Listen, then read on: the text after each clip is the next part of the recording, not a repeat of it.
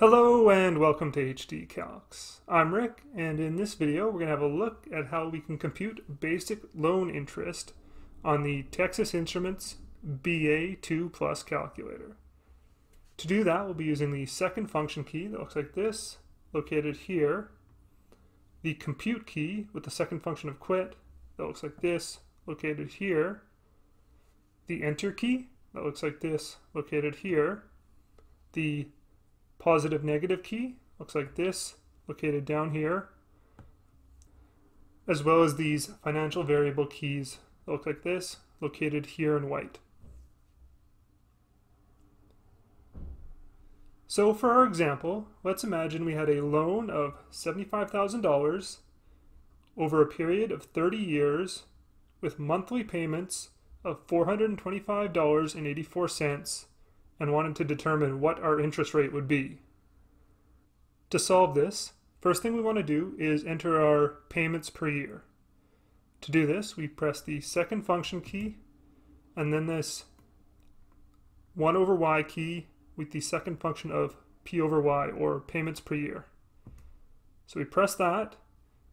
That brings us to this menu, and since we have monthly payments, we would enter 12.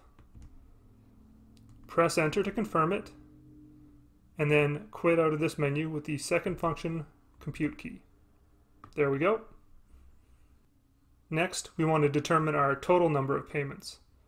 So we know that this is over a time period of 30 years, so we can enter 30 and then use our payments per year multiplier.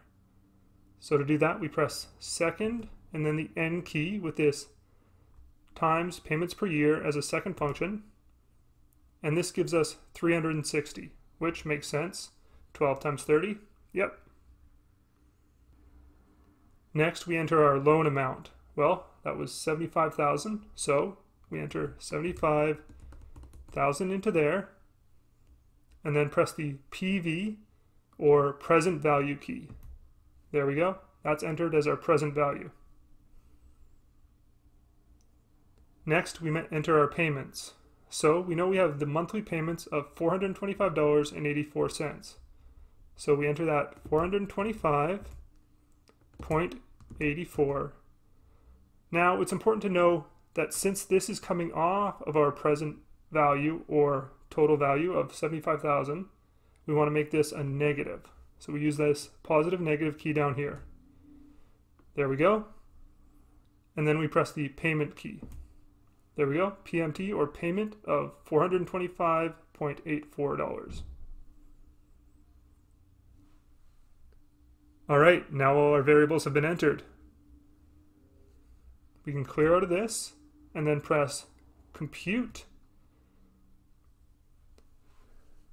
And our 1 over y, or I over y key here